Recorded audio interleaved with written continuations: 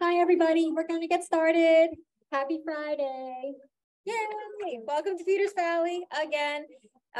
Thank you so much for being here this evening. Tonight is our Friday night instructor presentations. It's when our visiting instructors for this session take turns giving 10-minute talks, a little bit about their work and themselves. So thank you to all the instructors who are participating and sharing your work with us. Special announcement, just want to remind you, our fiber instructor, Porfirio Gutierrez, he will be doing a different type of lecture tomorrow and he'll do a lecture and a trunk show of his work. And there's a couple sample pieces up here on the table. So if you're available for Saturday, please don't miss it. Come on here. It's tomorrow at 7 p.m. at the Dining Hall Pavilion. So for tonight, we're going to get started. To keep the event rolling, we don't take any questions. If you have any questions for our instructors, I highly encourage you, please, meet up with them afterwards. Our first instructor presenting for this evening is in the ceramic studio, Randy Johnston. And to introduce Randy, we have Ryder Gordon, the assistant. Thank you. Randy Johnston is a ceramic artist from Wisconsin. He studied at Southern Illinois University, as well as the University of Minnesota with Warren Mackenzie. Later, he studied with Japanese ceramic masters, including Shoji Hamada, where he learned about clay processes and firing wood kilns. Randy taught at the University of Wisconsin River Falls for 27 years. He has contributed to the development of wood kiln technology in the United States, and his work is in collections such as the Victoria and Albert Museum, as well as the Museum of Fine Arts in Boston. Randy is also a licensed ship captain, and his work is influenced by his lifelong passion for the ocean and sailing. In his own words, he is descended from a line of Scottish horse thieves. He is a fantastic instructor, and we are really lucky to have him. Welcome, Randy.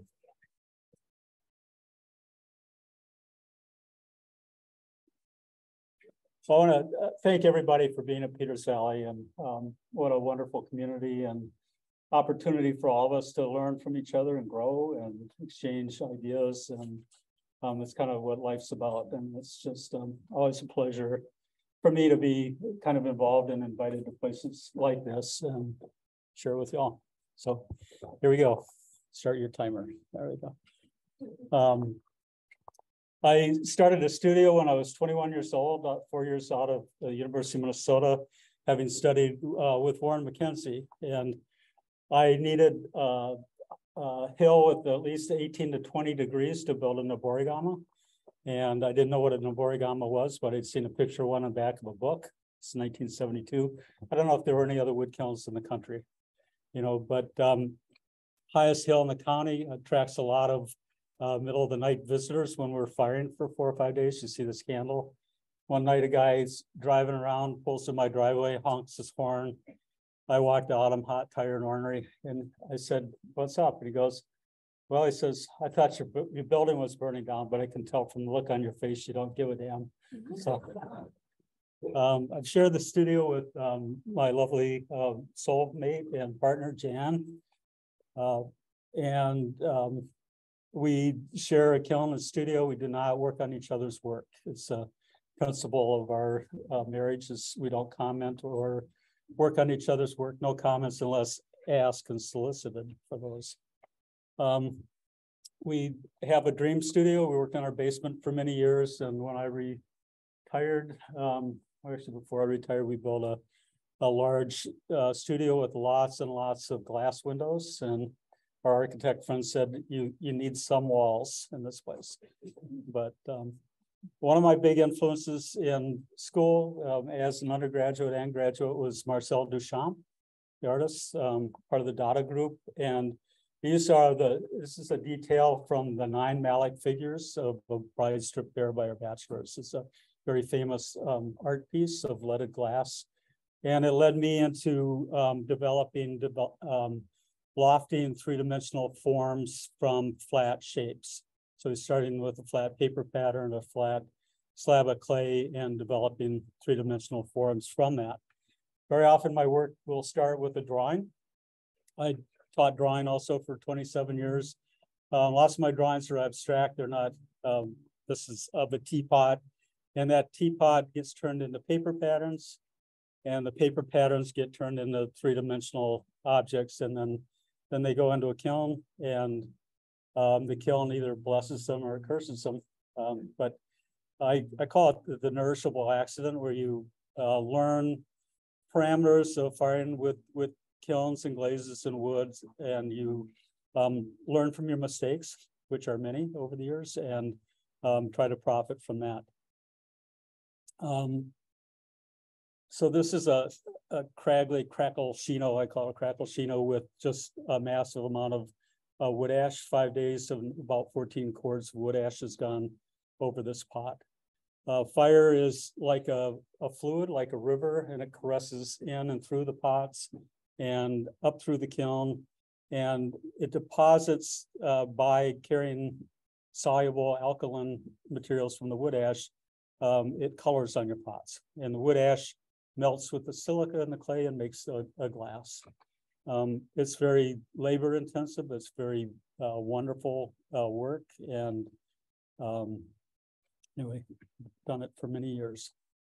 This is called a katakuch. It means cut mouth, and it's a kind of a traditional form in Japan.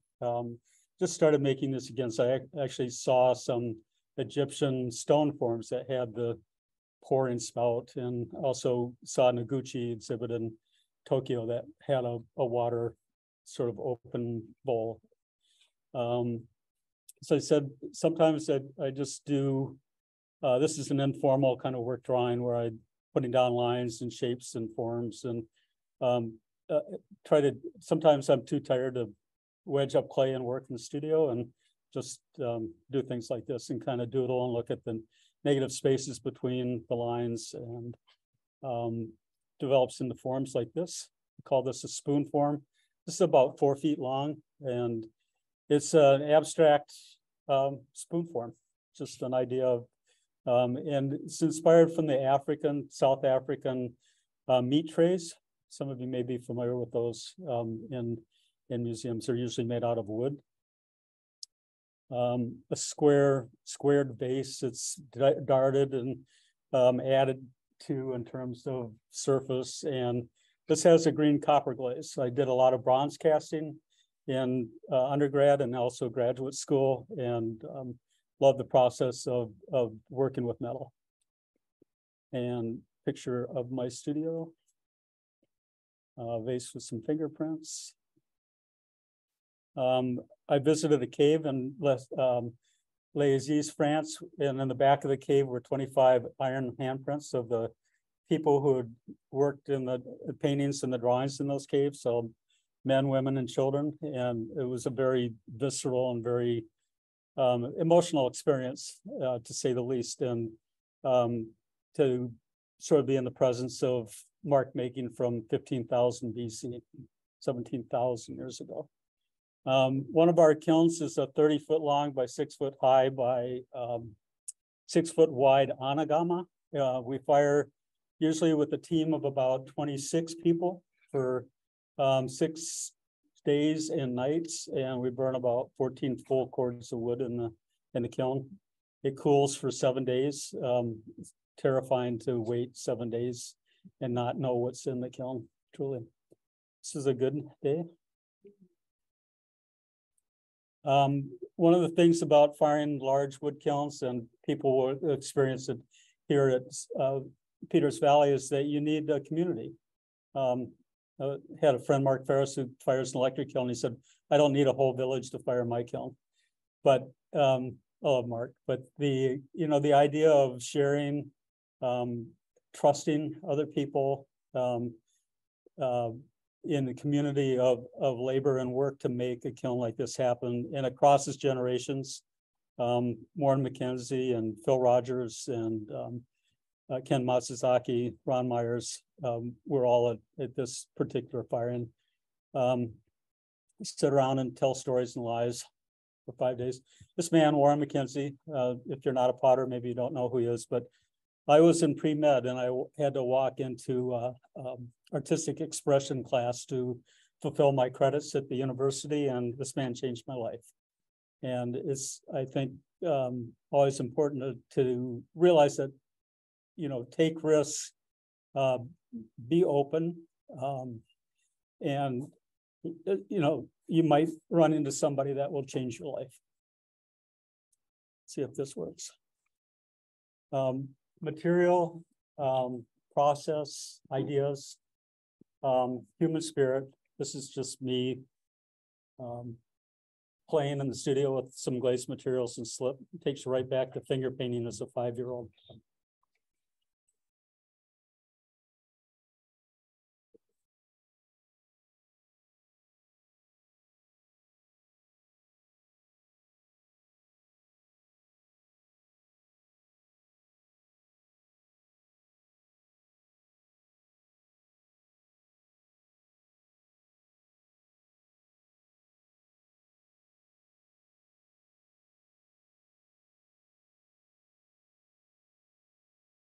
Thank you.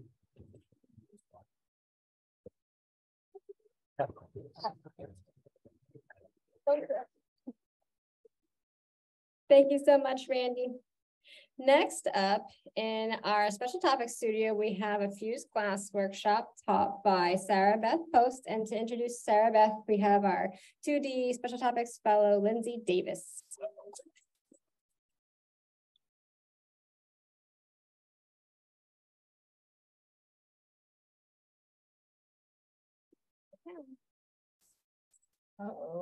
SB. SaraBeth Post is a Pittsburgh-based multifaceted artist utilizing glass and sculpture, functional wares, and jewelry. She earned her BFA in glass plus 3D studio from the University of Louisville in 2015. In spring 2022, Post completed the core fellowship at Penland. Her studies of pattern and color paved the path to explore human development juxtaposed to spirituality. SB creates functional wares and jewelry under the name Ultralit. And SB is one of my favorite people. I'm so happy that she's here. And please enjoy.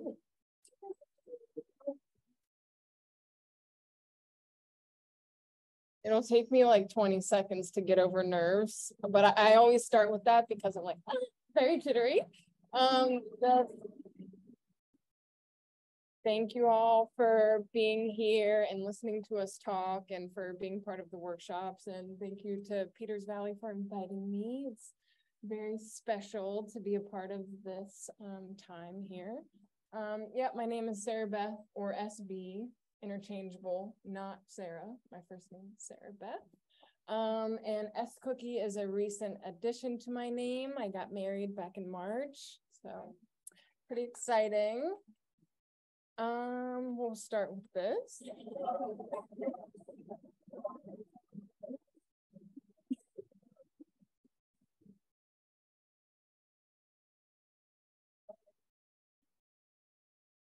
So that's Shay Rhodes. He is the glass, is this on? Can you hear me? Okay. He's the glass professor at the University of Louisville in Kentucky. Was my mentor in school, continues to be my mentor. And I think it's pretty important to acknowledge the people that have changed our lives and kind of set us on the path to where we are today. I started glass blowing back in 2009 at my community college in Harrisburg, Pennsylvania, and did 2 years there and was bitten by the glass bug and found out about Shay and the department down in Louisville. So I moved there primarily as a glass blower.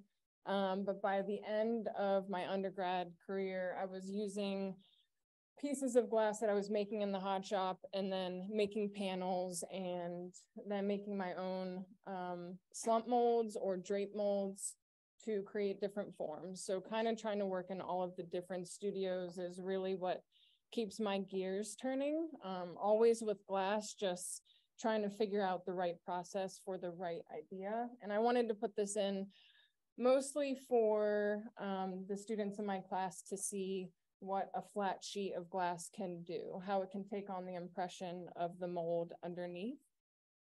After undergrad, I stuck around Louisville and worked at a couple glass production studios, and then moved to Penland to work with this guy, Dean Allison.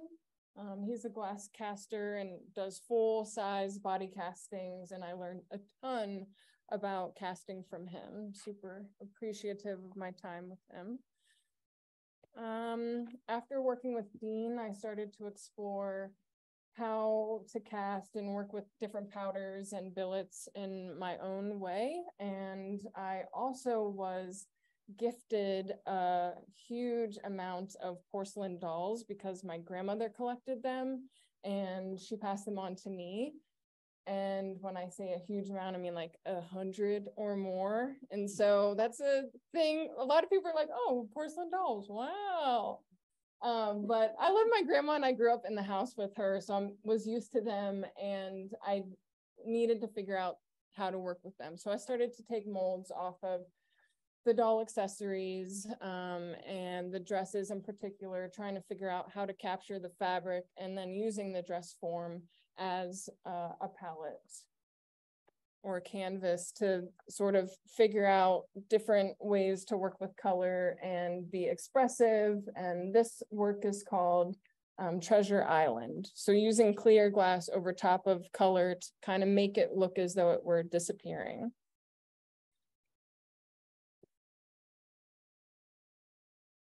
This is about a 17 by 17 square that it's hard to tell in this photo, but it's molded off of like a children's play foam mat. So it has that really nice texture. And it was actually cast in two parts. The green triangle is separate from the white square, and then it's inlaid together. So almost seamless, just in place with glue.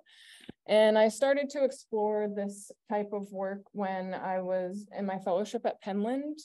And a part of it was technical, but also still working with these sort of childhood like objects. And I like working with objects in that realm because it makes me think about innocence and maybe speaking to, like, everybody has this time of past when they were younger and can kind of reminisce about maybe times that were a little bit lighter.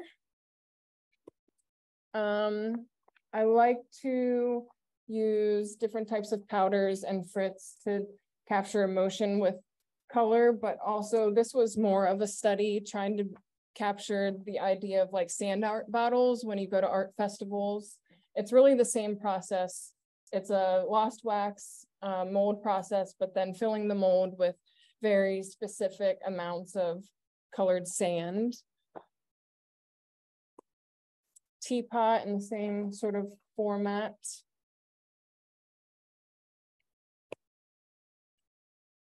And these are the same type of texture as that big square. I think you can read it. It says, "Mama said knock you out, but I'm gonna lift you up." And while I was in school, I was a creative writing minor. So I try to incorporate that side of my brain as well. And this is called Remix #1. So taking LL Cool J's line and then transforming it for myself to be something that is a positive message. I've been thinking a lot about when I'm taking up space in the gallery with my work, I want to try and make sure that I'm imbuing some type of positivity behind it. This work is more of like a word puzzle, and it reads, "Justice is not a fad." I usually give people like a couple tries to figure it out, but we have 10 minutes. Anyhow, this was made during the time, shortly after George Floyd's murder and Breonna Taylor, and how thinking about like how much we wanted to have a voice and wanted to kind of push back against all of the sort of like horror that was happening in the media, and then seeing that message across like social media fading out. For so long you protest, and then over time that protest sort of begins to fade away just because of time. And so this was a way for me to make a work that is continuing the protest in a gallery space. And this actually does exist in somebody's home, which I'm pretty happy that it lives and is out there every day.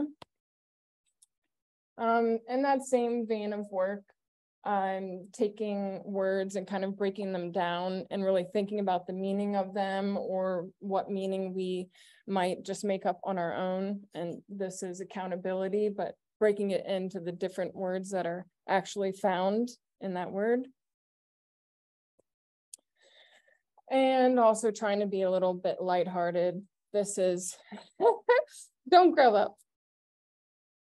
Along with my sculptural work, side by side, I make production glassware. This is blown and sandblasted and then carved on a lathe. So I tend to layer colors and then take it to a glass lathe, which is, you have the actual tool mounted on the lathe, rather it's reversed from a wood lathe and you're holding the glass to it. And it's a way that I explore my mark making. Ultra Lit, as Lindsay said, is the brand in which my production is sold under. I'm also a flame worker. My husband is a flame worker, so that's our primary studio at our home. This is just a version of the necklaces that I make. Kiln formed pendants that are also carved on a lathe. These are plates. They're very simple, 2 sheets fused in the kiln and then carved on the lathe and slumped. But again, using the carving is a way that I tend to explore the expressive mark making. Another version of that. I just love these colors. And I'm gonna close with, I work for and with an organization, Crafting the Future. We're a small nonprofit and we partner with different schools like Peters Valley and Penland, and we have youth arts partners like Glassroots, and we try and connect the different opportunities to artists of color. And we provide scholarships and try and give, you know, we are just working to see more diversity in our field. Most of us have been doing a lot of craft schools and have either been like the only one or have noticed the only person of color in their workshops, and we wanted to change that. And this is a recent residency that we were able to put on at Penland. This is Better Together. So it's 6 black glass blowers and 6 black ceramicists that were on campus all together with our studio assistants, and it's just good vibes all around. Thank you.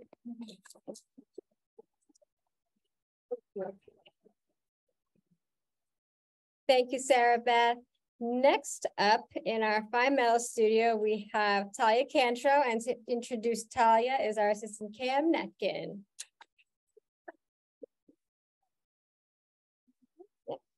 Talya has been making jewelry since I believe she was 8 years old. Since then, she's done everything from production work to 3D modeling, CAD jobs, and even spent 2 years as our fine metals fellow here at Peters Valley. So please join me in welcoming back Talya.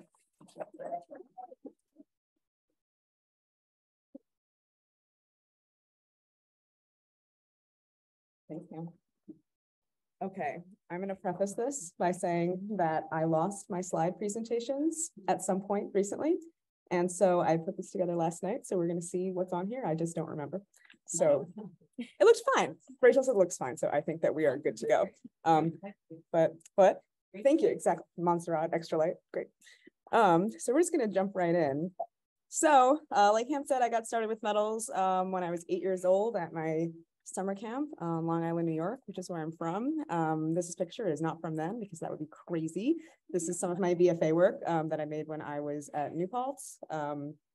I couldn't find my work when I was 8 years old last night at 11 p.m. Couldn't do it. But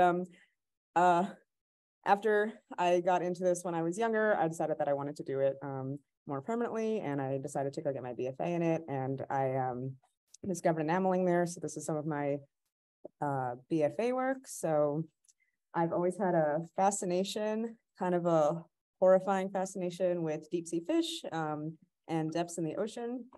So I was trying to make work about it back then that utilized enameling, cloisonné, and champlavé to kind of highlight the contrast between how grotesque these creatures can be at the bottom of the sea, and then how beautiful I think the technique can turn out to be. This is the classic angler fish. So on the floor was a viper fish. Here's an oar fish, which are the largest bony fish. They can be like 36 feet long. It's very cool. But this is a brooch. It's about yay big or so. And so doing these techniques, I really fell in love with enameling, which we're clicking. We're fine, we're good to go. And here's another one, a gulper eel. And that was my BFA work. And afterwards, I'm gonna kind of go linearly here the past however many years, but also I'm gonna jump around a little bit. Me made this slide last night. So after I graduated from undergrad, I came here to Peters Valley, where I was the fine metal studio assistant, and that is what my bench looked like back then, kind of as a little extra for Wyatt and Cam to see, and Maddie. So I sat there, and I always I can you're good. I always credit coming to Peters Valley for the first time back then as a pretty important turning point in my career as an artist and as my career as a craftsperson, and how I value craft and how I see the difference between art and craft and industry. So it was a really important time in my life. And when I was here, I continued working with enamels. That's a cloisonné fish that I made for my fellow at the time, Lucy. And yeah, then immediately after that, I have some pictures later on, but I did some bench work at a studio in Tel Aviv. So I was doing CAD work and bench work for them there and developing some engagement rings for them. And after that, wow, we're going more linearly than I thought. It's kind of just a timeline of what I have done. But after that, I did a year-long residency at Pocosin Art School of Fine Craft in Columbia, North Carolina. So here's just a really pretty picture of what it looked like down there. And that was kind of my first delve really into self-motivation, because I had been in school, I'd been in academia, I had been here, which, you know, nobody has to make anything here, you just want to. And it felt the same kind of for me at Pocosin, but I just felt more pressure to self-motivate and to make work. And I was kind of grappling with, well, why am I making what I am? Why do I want to be making things? And what do I really want to do with it long term? So I started investigating enamel a little bit more, and I developed this technique where I try to make the work look like an old Greek vessel. So I will inlay pieces of copper into the work before it's fired, and create that stippled older look. So some more deep sea fish and a little deer that I made for a friend who likes the woods and ferns. And I was also thinking about things other than enameling, getting more into process. So these are some brooches. This is the same brooch that I made. And that is covered in these little textured dots for my class. It is with a center punch, the same thing we use to mark the metal for drill bits, just a lot of them. And these pieces were more about process for me, because it takes hours and hours for me to get all of those dots in and to assemble them in a way that doesn't destroy the pattern. So I was kind of enjoying the process, but also figuring out how the process impacts the final piece and how I relate that to my work. I also had some fun, made a big old cheese box. I have that up at the studio, you can come take a look. More of the dot pieces, belt buckle, I have a whole series of these. This frame brooch. The stones, I mean, not everything has to be conceptual, which is something that I also grapple with a lot from academia, but I just stuck them in there. I think they looked nice. And I still think they look nice. But this is work that I was making at my residency at Pocosin. I also did some outsourced work there. I was the one being outsourced for some artists, Matt Lambert and Marie Sonette. So this is a whole backstory to it, but it's about these reindeer in Norway who are being kind of exterminated by the government, and the Sami people are trying to keep them alive. So this was commissioned for a group trying to preserve them. I made a lot of those there. And then I went to grad school. Great. I went to RISD for grad school 6 months before COVID started. So that was exciting for me, but here's a really pretty picture of Providence. And while I was there, I was still trying to push the stippling idea, push my journey with the process and the end results.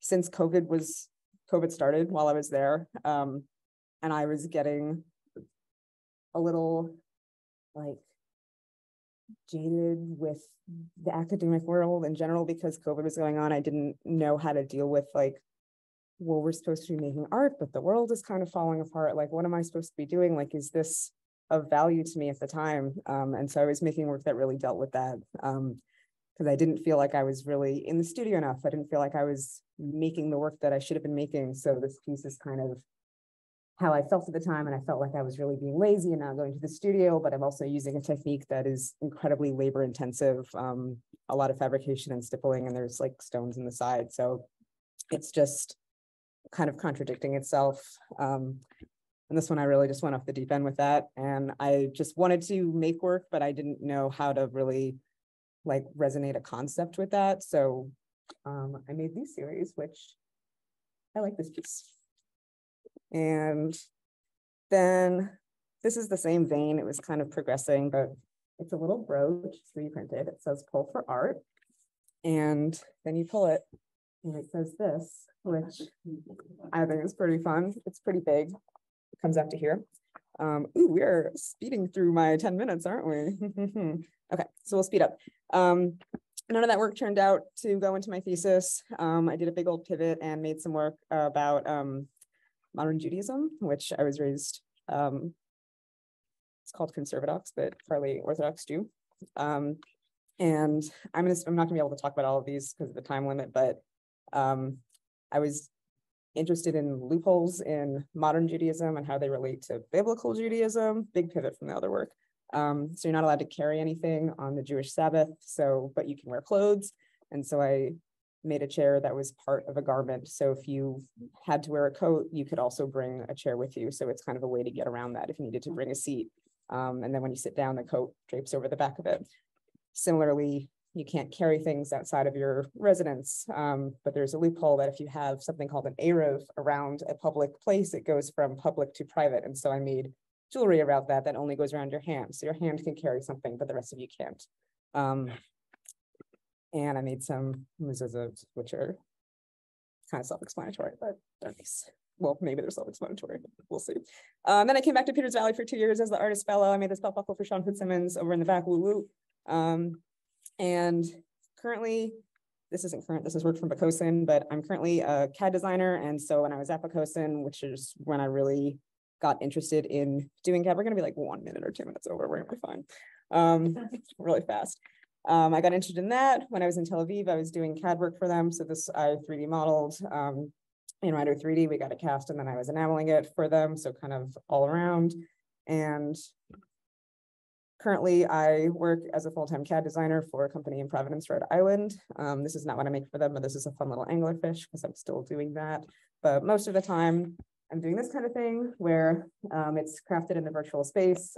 Everything is modeled online, not online on a computer, and then I will render it and we will get it manufactured. So that is rendering. Those, I mean, they exist now, but those aren't real. And this is not real. And I just put that one in because I thought it looks really real, but it's not real. And these are not real. And the students in my intro class right now are going to make stuff like this that is real, but these are not. And I think that that's super fun. So I'll speed through the rest. That's kind of what I do now. I work with a lot of diamonds and golds and computers and 3D printing. And I also have some fun with a little puffin, happy birthday. And I just have too many pictures of these at the end. I don't know what I was doing. I had some fun, made a little dog. We're just gonna click through these. I had so many pictures of, oh, look how much fun I have all the time at work. But some more renders, which is fun. And then here's a picture of when I was at Peters Valley of all 4 seasons of White Bevins, where I used to live. And that's it.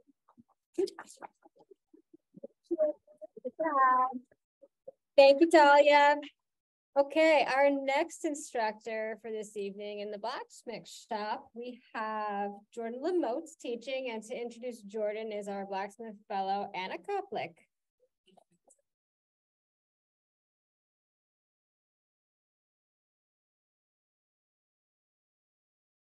Thank you.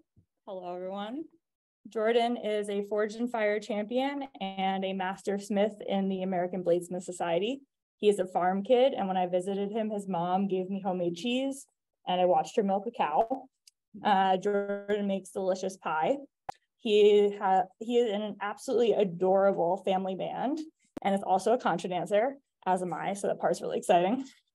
It might have been a fever dream, but I think I remember him winning a push-up contest at a bladesmithing hammer-in where no one else could do push-ups. If that didn't happen, it could though. Anyways, everyone welcome Jordan.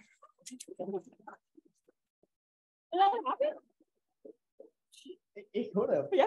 It feels real. I have absolutely no recollection of a push-up contest, so.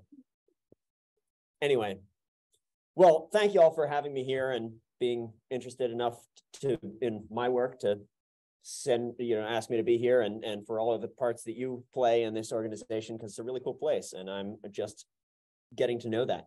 So I'm going to talk a little bit about my work. I'm going to go rather chronologically from about the time where I graduated college, which is right when I went full-time as a knife maker. So I've been blacksmithing. I took my first blacksmithing class when I was about 13. And throughout high school, I was doing mostly blacksmithing. I was building the tools for my shop and equipping my space in my own workshop. And once I was in college, I started doing knife making as a way to kind of make a living eventually.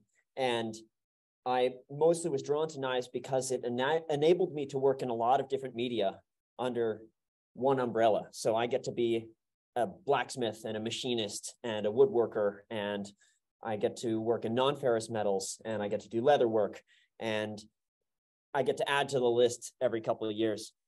So let's start.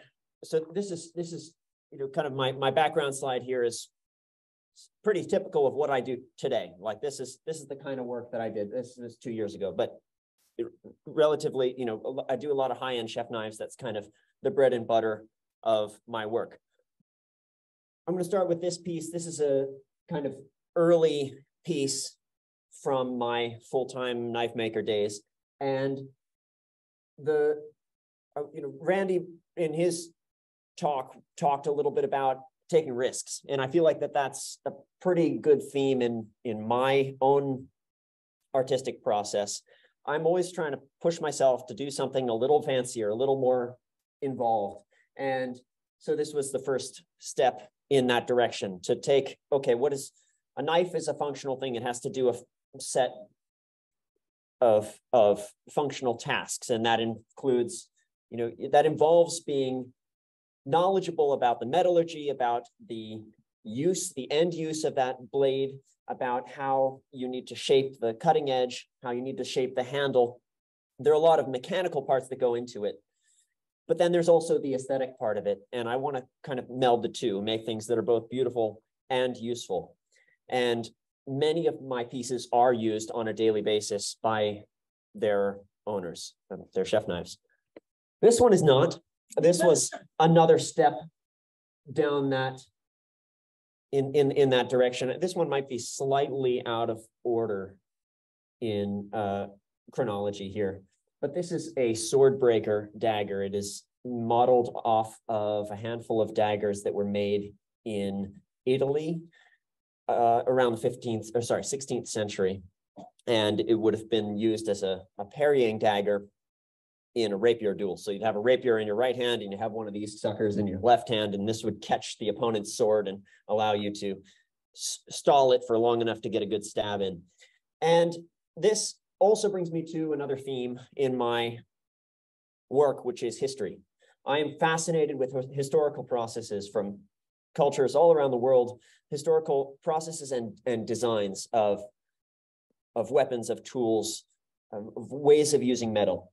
The Industrial Revolution has so shaped the way we think about materials and the way we think about tools and the way that we work, that looking at pre-industrial designs and techniques can be a really fruitful ground of inspiration. And I have made ample use of that.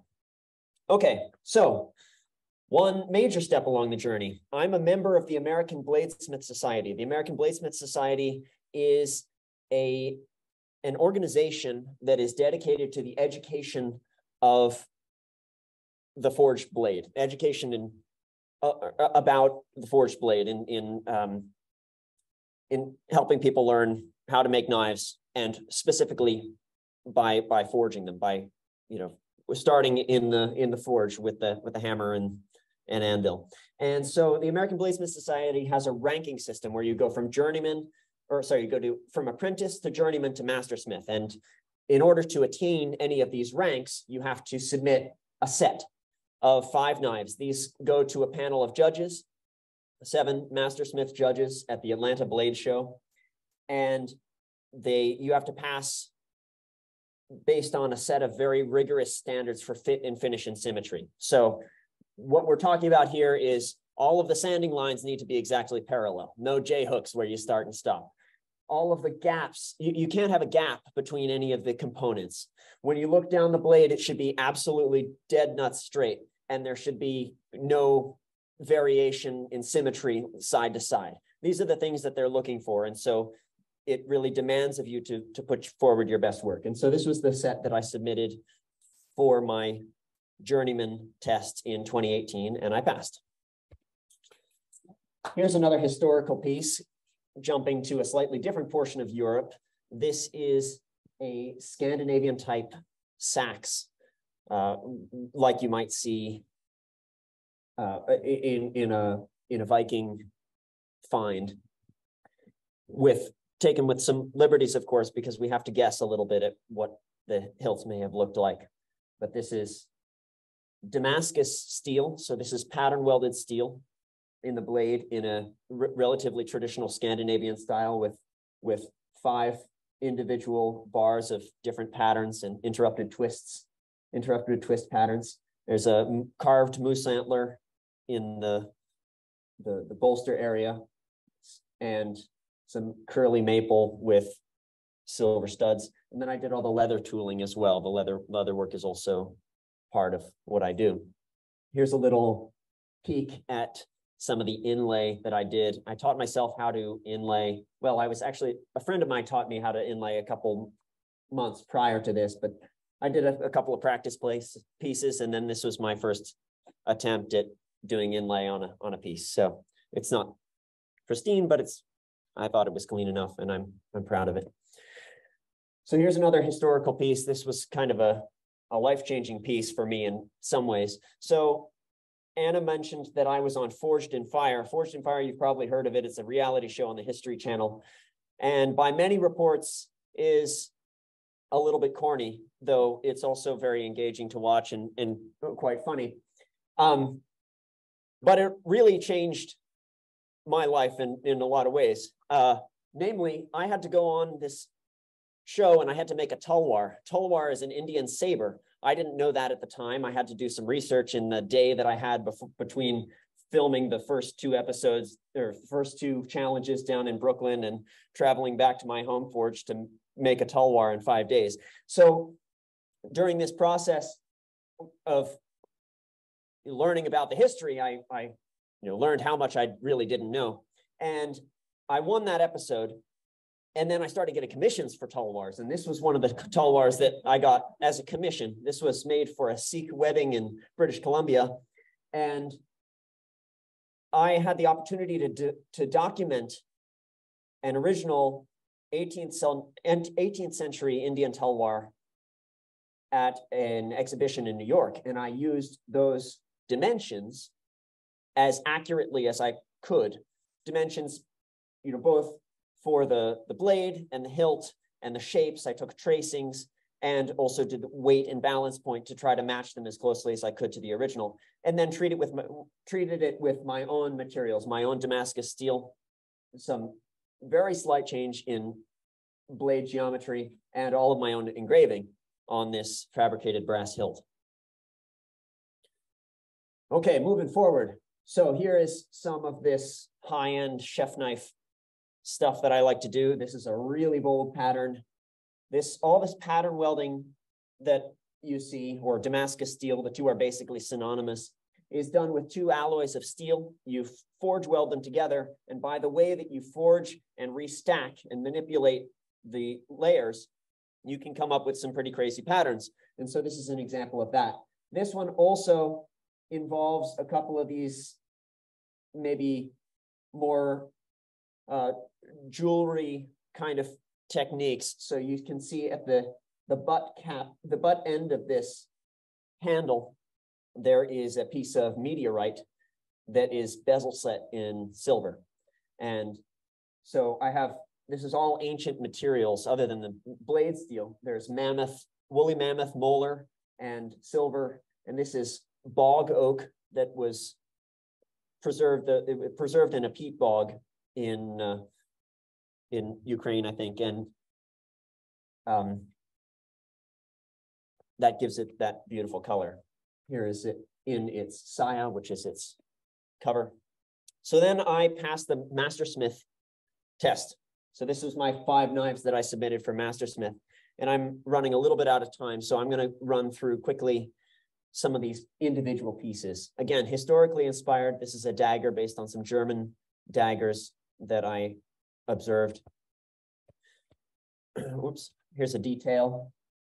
Some of the carving, the file work, the Damascus steel. Here's a Tsujihiki. This is a Japanese style slicing knife in Damascus steel. Here's a Gyudo. This is a different style Japanese knife, slightly wider. This is a more Western style. And you can see I have these kind of curving facets that I've been playing with in my work. This is another Indian inspired piece. This is a Peshkabs. It's a T-spine dagger. Here's a Puko. This is a Scandinavian style knife. Here's just a little detail of that. Nickel silver and antler, Cocobolo, African blackwood. Here's another Puko I made pretty much concurrently with that other one. This one has a little bit of carving in the bolster. Okay, so then the most recent chapter of my knife making education is I went to India on a Fulbright grant for 9 months.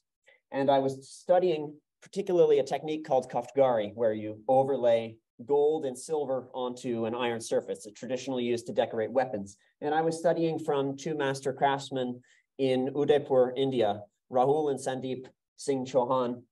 They're brothers, and they learned this from their father and are very much involved in the trade. And so these are the 2 knives I made in India, and Rahul and Sandeep did the gold on these particular ones. So I didn't do this Kaftgari design. I did a lot of the filling work, a lot of the kind of work that the apprentices would have done on the Kaftgari, but I didn't do this gold work in particular. But I did make all the blades and the hilts with very primitive setup in India. More recently, I did this gold work myself. So I have been working this into my own work slowly. This is a fairly classic style American hunting knife with a gold pattern that is inspired by a Persian pattern I saw on in a book on a gun barrel. And here's one more fancy, big old Damascus chef knife with some more curvy facets, just to show that I'm still doing that. And if you want to find anything more about the stuff that I do, here's the place to go. So thank you so much. Sorry. Thank you, Jordan. Okay, in our workshop this week, we have 2 instructors teaching adventures in steam bending. Our first instructor in the Witt studio to give their talk is Chelsea Witt, and to introduce Chelsea is our assistant Lara Mochalis-Mati.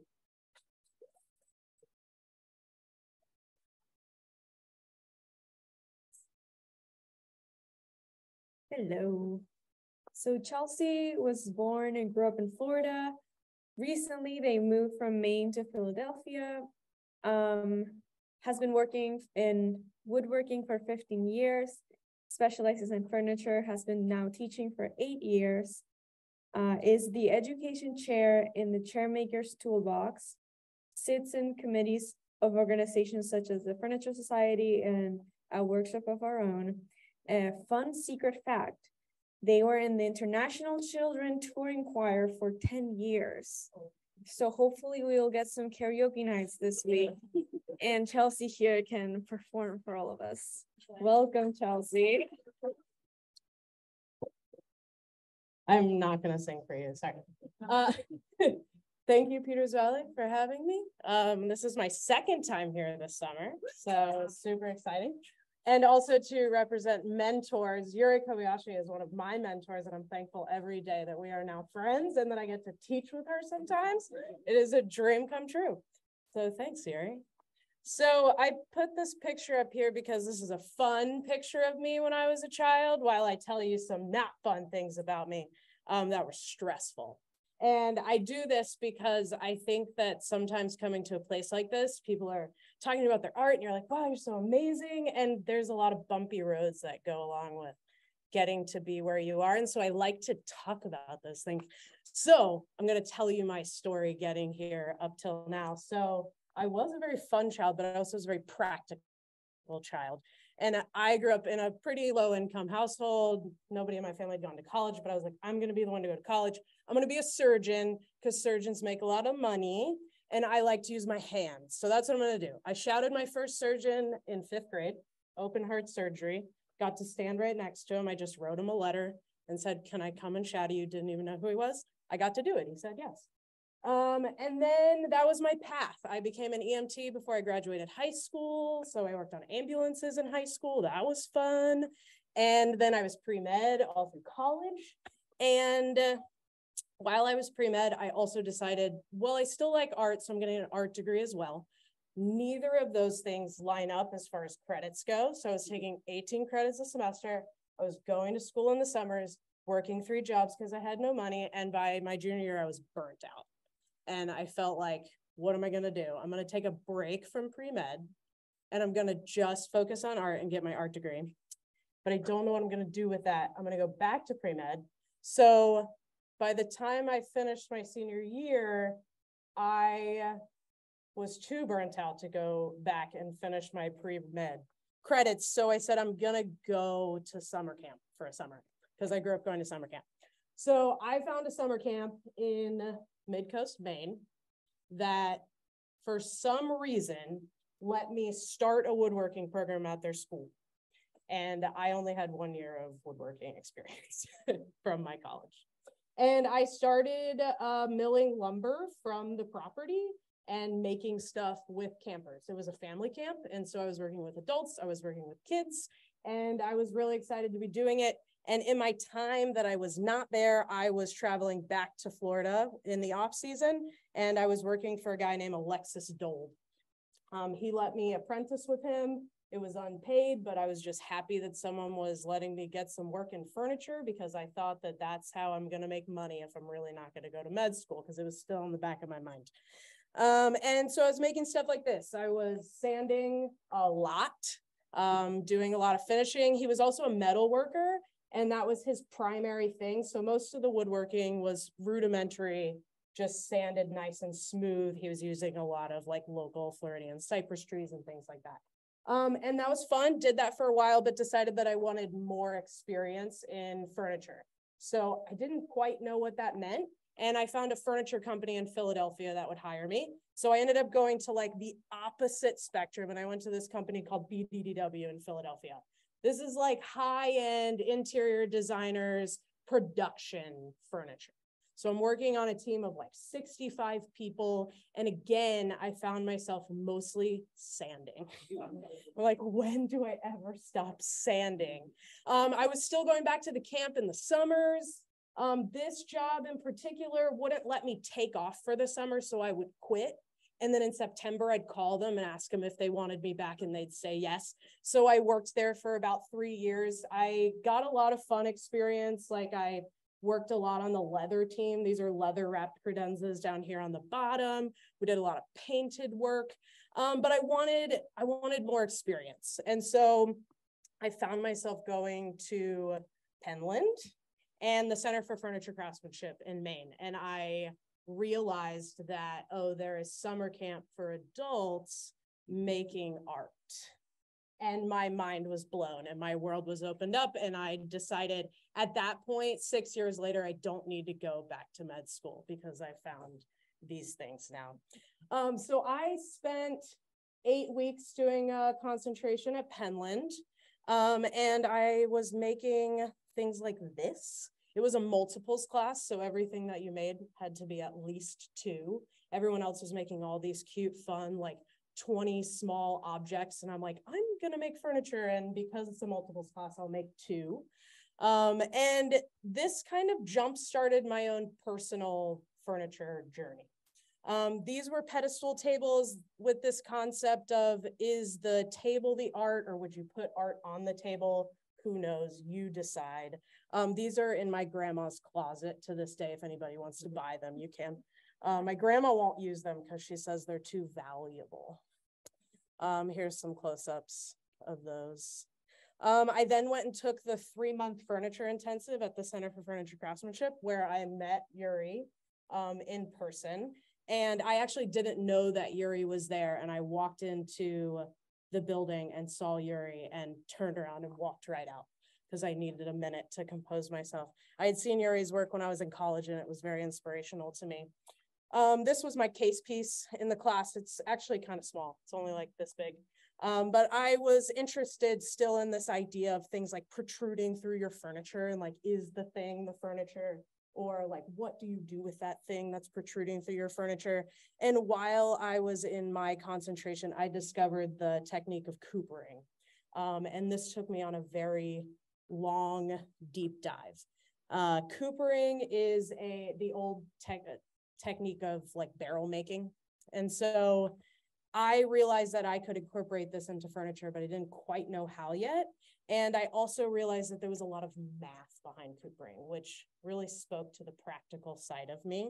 And so I went into a deep dive into like how to figure out these equations that all the furniture makers around me were saying, you don't need the equations. You can just draw it out and find the angles and you're good. Or there's actually already calculators on the internet that can do that for you, but I wanted the equations.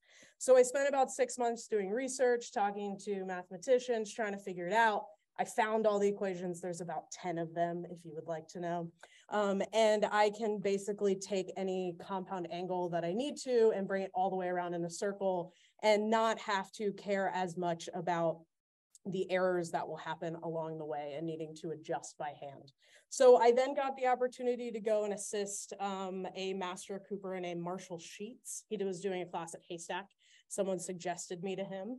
And I had a really fun time because I got to see how someone was doing traditional coopering.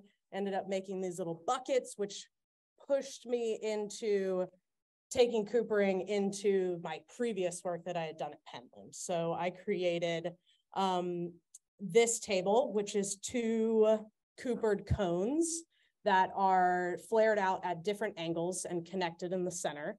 And through research and questions and the trigonometry that I'd essentially been able to discover in it all, I was able to make jigs to get me all of these things pretty easily and not have to deal with the errors that were coming from before. Thank you. Here, when you look down into the table, it has a glass set top and I have a silvered mapled veneer on the inside. So when you look down in, it actually looks like this cascading waterfall. I like to think of it as my black hole of coopering that I found myself in. Here's another little detail. During COVID, I went back to illustration work and drawing. Pen and ink was something that I was always interested in growing up. And it's actually why I decided to do my second art degree when I was in college. And so I found myself drawing again because I couldn't be working in the wood shop that I had been at. And so I started doing work like this. These are larger scale ink on watercolor paper. And that led me to trying to combine my illustration work and my furniture, which I had never thought to do before for some reason. And this was my first piece back in the shop after all of my drawing series that I had made. I like it, and I would say it's a pretty literal interpretation of combining my work. And so after I made this piece, I had a bunch of offcuts, and I ended up making this little piece, which spoke to me in a different way than I had felt. I thought that this was, if I had made this maybe 2 years prior, I would have thought that's simple and it's just some offcuts, but there was something about it that was speaking to me that was a way of combining my two practices that I hadn't ever thought to do before. And so that's when I started pushing this concept of combining the illustration. This is actually stained with ink. And you can see I've brought back in coopering, coffee table, led me to this bench. This has coopering and steam bent pieces incorporated into it. My time is up, so I'm gonna flip through the rest of my work here. There's some detailed shots of that piece, bringing in those technical things that I learned in fine woodworking, but trying to stay true to the line work that I want in my pieces. And the last year has been all about case pieces. This one was recently in the Peters Valley Gallery. Peters Valley Gallery. Thank you. Two timbre doors. I'd never made timbre doors before, so I wanted to do that. You can see I'm kind of working with those rudimentary shapes again. This is my most recent case piece. First time using color in a piece. I don't normally use color in either illustration or my woodworking, so that was very fun. My dad builds pools, and so that's where the tile inspiration came from. I call that piece the diving board. And then my other passion is working with organizations and bringing representation into the woodworking field. I recently became the education chair at the Chairmaker's Toolbox. If you don't know about it, you should look it up. It's very cool. And as LaMothe stated, I also work for a workshop of our own and Furniture Society, involved with Maine Crafts Association. And I'll leave you with a wooden fortune cookie. Thank you. Thank you, Chelsea. Okay, our next and last speaker for this evening is our other wood shop instructor, Yuri Kobayashi, and Lara Machales-Mate is coming out to introduce her.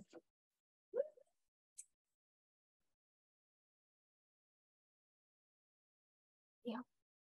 Hello again. I get two tonight. Yes, lucky me. Yeah. Okay, Yuri is a Japanese artist. She studied architecture in Japan and was trained in woodworking there. And after moved to California, did an MFA in San Diego State in furniture design, right? Yeah. And then taught over 10 years at RISD furniture program, which I wish I had gone to. Now is trying to be a full-time maker, which I think she is succeeding at. Is the lead fellow at the Center for Furniture Craftsmanship in Maine. And fun fact, she can bend wood and she cannot sing, so she will not be invited to karaoke. No, we will invite her anyways. Anyways, welcome, Yuri. We're really happy that you're here. Oh, thank you, Laura. How are we doing? Can we go with another 10, 12 minutes? Yeah. All right. This is my first time at the Peters Valley, and I'm enjoying it. And thank you for having me. Thank you. And then it's nice to see some old faces that I met a few years ago. And yeah, here I'm teaching with Chelsea Witt and adventures in steam bending. And here we go. How do I do this? Oh, here. And so steam bending is, just to let you know, you can see quick video woodworking technique where wood is exposed to steam to make it pliable. Heat and moisture from steam can soften wood fibers enough so they can be bent, compressed, or twist, and when cooled down, they will hold their new shape. So this is something that I would like to incorporate in my work, and that you will see it a lot. So I was born and grew up in Japan, and the essence of Japanese ethics or aesthetics and the culture was embedded in me before I recognized it. And because I grew up in a culture that holds a strong relation with the tree, and my curiosity about wooden objects and buildings came naturally. I studied architecture, but unfortunately or fortunately, soon I found an architect is not to build, but to design, and I chose to train in woodworking. So I moved to this beautiful city, Takayama, which is 200 miles northwest of Tokyo. And this kind of showing that Japanese woodworking hand tools and the machine shop, and the bottom row is kind of shop 2 years of training. And then while I was working there, and then I decided to stay at that school for 4 more years worked as a staff. Then I met this Wendy Maruyama, an artist, furniture maker, educator, and a role model for many of us. Visit the school, and with her encouragement and support, I moved to California and studied under her guidance. And one of the many lessons I learned from her, you got to be a little insane, stays with me to this date. And during grad school, earlier my work are just like this. Somewhat grit work, lattice work, all that, 10 feet tall, grit work, lattice work, 17 drawers. And then during the graduate program at the San Diego State, working with clay, and then also introduced to the steam bending technique. Incorporating that technique helped me loosen my approach to creating work. Phase, this installation expresses the universal nature of the life cycles, evolutions, and births to death in all creatures. And then I believe in idea that collecting many small together can lead to a meaningful and powerful outcome, more than just the sum of the parts. Earlier, my work was often composed of many small parts without the sharing that skeptical sculpture sounds. I trust my gut, and then I dive in. It is risky when a plan you hoped works, yet nothing is guaranteed. You would not know the result until completing a piece. This piece, believing, is an interpretation of my belief system in relation to the sun. Something to hold on to is a good sample of how my idealistic plan worked out in the end. A 6 feet diameter wheel-like structure made of many parts stand on its own without the glue. And the form itself and the purpose of the sailing vessels are so inspiring. Also, eggs and various seed pods are captivating and symbolize life. This represents me somewhat collecting together upright. I am ever grateful to mentors, friends, and communities surrounding me. As supported by those many people, I feel the vessel might be able to take off like a rocket. I think my previous life was a bird. I so wish I were a bird. Then they dream, what if a ribcage stretches?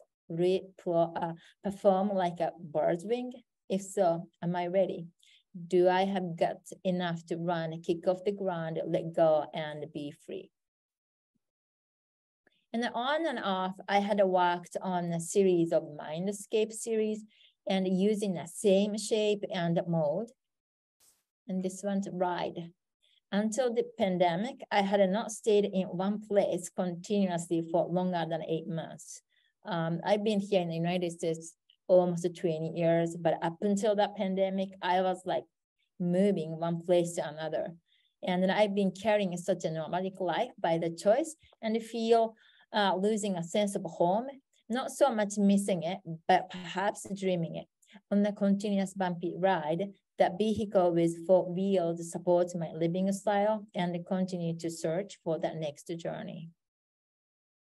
Chase. Sometimes you draw yourself into a corner and are beaten up by a cruel reality. From time to time, I learn there are things you can't reach and barely touch, but never obtainable, no matter how hard you work for it. Battle. The wheel is rolling. Fears arise when not knowing what is ahead. Fears freezes me when I know exactly what it would be like. I stop and then imagine what could happen. That moment of the mind battle. Should I go or not? Maybe fine, unless otherwise I will never know. Burst. Accumulated frustrations and layers of uncertainty overcast my head. Not knowing what exactly they are, it grows inside.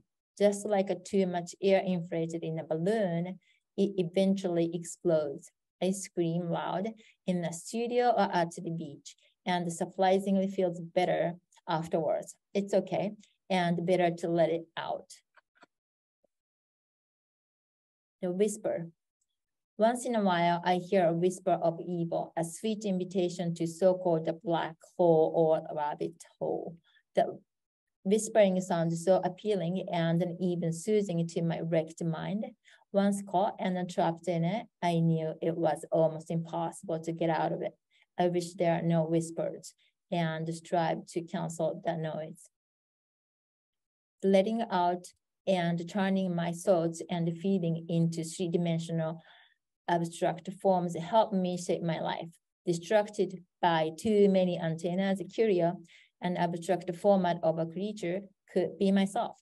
Occupied with many negative thoughts and disturbing emotions, keeping from being sane, I focus on listening to my heart. And so from time to time, my interest shifts and between non-functional and functional. And either case, I like taking on challenges and solving problems, which is my deep-rooted motivation in that making. And we just explained what's going on in the sink, putting Steve bending together, and under the table and chair, twisted parts making up fanciest trash box or glass top side table, and deep into bending exploration. Bending exploration in seeking out a large scale installation. Gonna have to go kind of cut it short, but this has not happened yet in our workshop yet, but you can do steam, actually feeding it into the poly tube while you're bending it. Steam is still running. So I'm gonna pass and then keep going because time, right, Rachel? And then I hear you, and okay. And so this is the kind of result. Repetitive use of the simple and the same bending form coalescence is the site-specific installation. In this case, 260 bent units were joined by metal hardware engaged to activate the space at the Arizona State University Art Museum. And using the exact same bent form, but in this case is made it and turn it into the functional piece of furniture, glass top table. And this case is the same material ash, but ebonized it into black. And another, going back to sculpture, this is my first attempt kinetic sculpture, and another view, I don't think I included. So I'm gonna just do quick moving motion. So this is a time-lapse video, much faster than actual movement.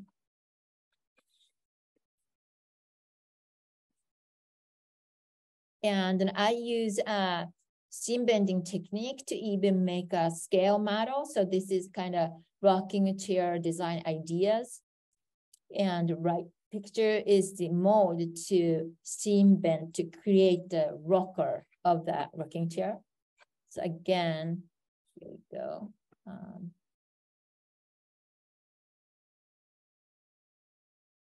Is it moving? Yeah.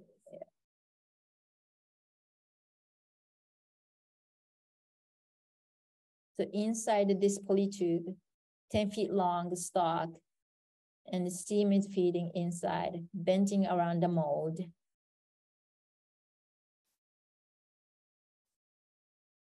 So at this point, it's just upside down U shape and flat.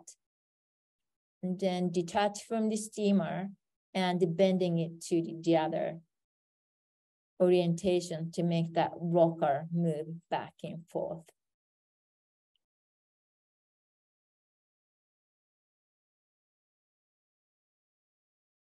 Almost there. All right.